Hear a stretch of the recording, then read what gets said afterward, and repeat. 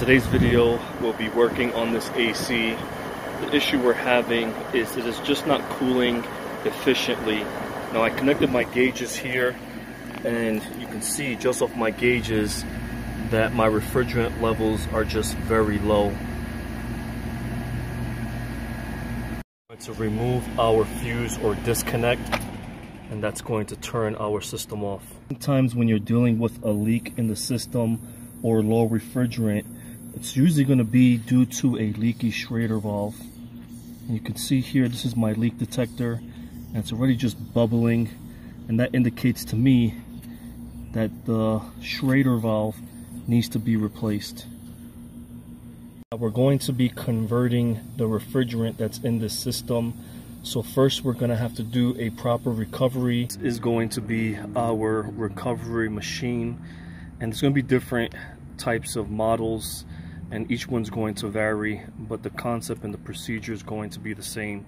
Make sure that you do have a filter dryer connected to the inlet or suction portion of your recovery machine.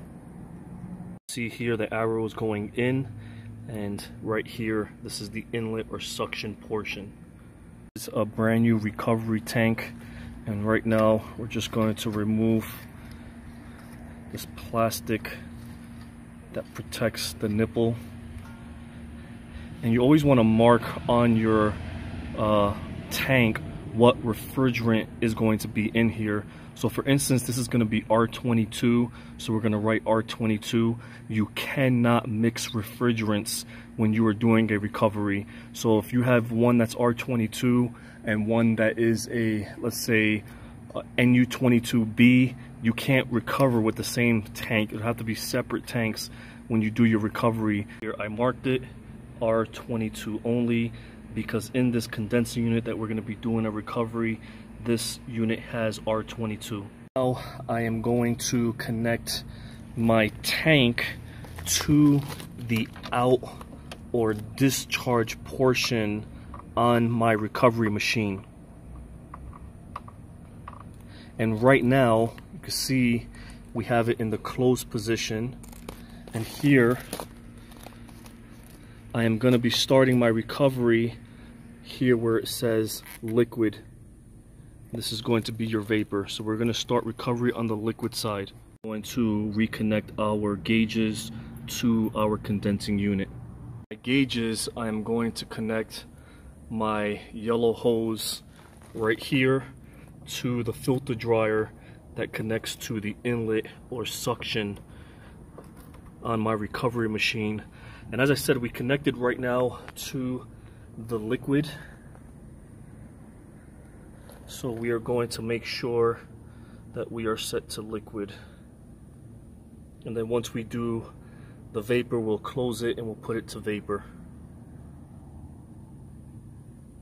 Open your valve so that your gauges are closed on both sides. We're pretty much ready to start the process. Make sure that your recovery machine is plugged in. I do want to mention, you can see here that we have 3 prongs on the recovery machine. This is the ground. Do not break the ground. I know a lot of times guys want to use extension cords that don't have the 3 prongs, and they break this and try to just use these 2 leads and plug it in. Do not do that. You are removing the ground and you want to keep yourself safe. Here we have our nozzle set to recover. And now we are going to start the process.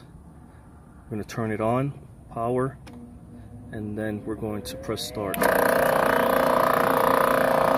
sure that your discharge or outlet is going to be in the open position.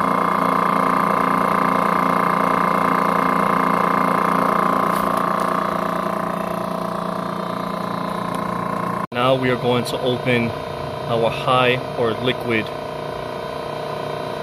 and just allow the machine to complete its procedure.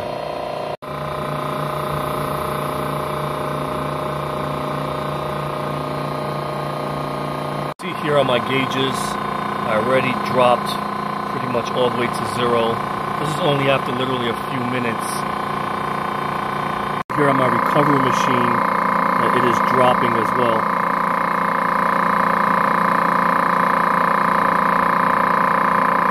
Here you can see we're below the 0 on our recovery machine. See here we're at 0 as well on our gauges. I'm going to close my high side. We're going to close our discharge. We're going to close our inlet or suction. We're going to close our recovery, and then we're going to turn our system off.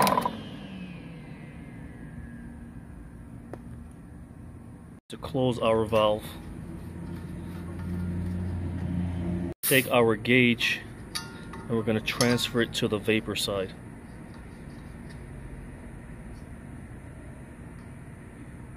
Open the valve. Here we're going to set it to vapor, recover, open. We're going to press start.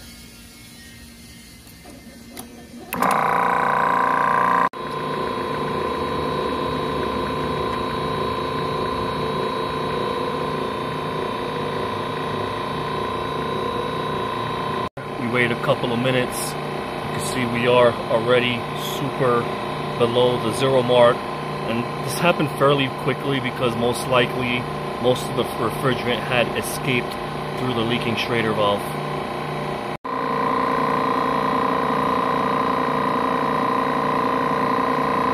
Close our low side, close the vapor valve on our recovery tank. We're going to set our inlet to the closed, outlet to the closed.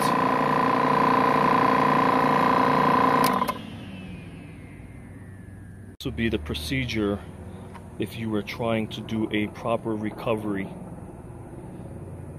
If this video was a help, if it was informational, please subscribe.